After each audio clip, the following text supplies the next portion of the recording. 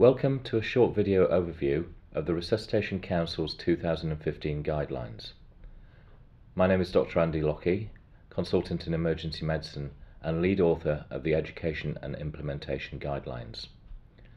I'm going to focus on the main issues relating to education and implementation of guidelines that were analysed as part of the guideline development process. In summary, the main changes are as follows. For education, all school children should be taught how to perform CPR and should be made aware of how to use an AED. There is compelling evidence from around the world that this approach can lead to a significant improvement in survival rates.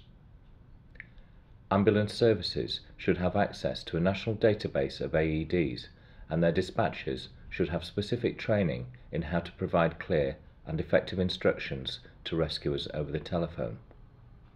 Work is ongoing to produce a national database, but we need the cooperation of everyone who owns an AED to participate in this. With regard to CPR and AED retraining, we suggest frequent low-dose training may be beneficial. In other words, some form of regular brief training may be more beneficial than intervals of a year or more. The outcomes for candidates attending an EALS course are the same as those attending a conventional 2-day ALS course. We have published a study of over 27,000 candidates that shows that those who do e-learning and attend an accredited 1-day face-to-face course do just as well as those who attend the traditional 2-day ALS course. Both course formats are still available, but we anticipate that the EALS course will continue to become more popular. High-fidelity manikins, whilst popular, are not essential for life support courses. Life support courses should incorporate training in non-technical skills into their curricula, for example leadership, team behaviour and communication. With regards to the implementation of guidelines, healthcare systems should evaluate their processes to ensure those with a cardiac arrest have the best outcomes.